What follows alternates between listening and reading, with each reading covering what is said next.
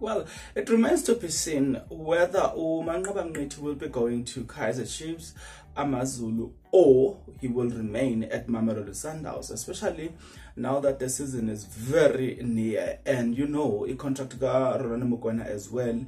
Yeah, it's out of contract, so it's still a matter of just them going through the negotiations and all the stuff.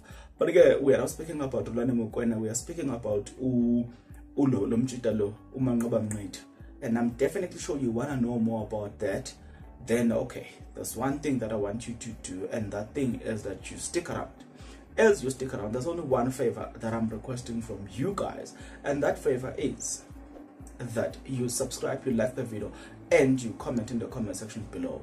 Why do you need to do all of this? You need to do all of this because doing it does help out a lot when it comes to the YouTube algorithm to promote and spread this video to as many people as possible. So definitely the power is in your hands. Speaking about that, Monqoba, are you going to Kaizer Chiefs or Orlando Pirates?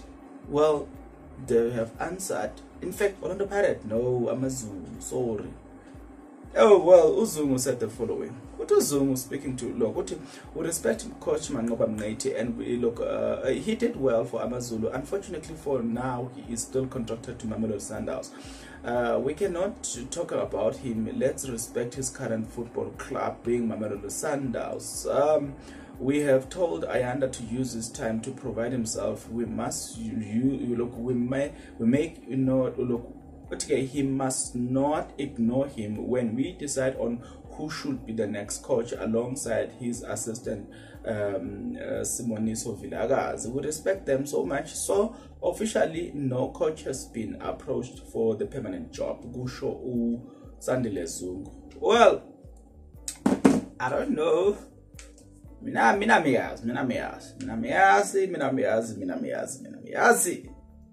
really don't know. Let me just say, I'll keep you updated on the situation.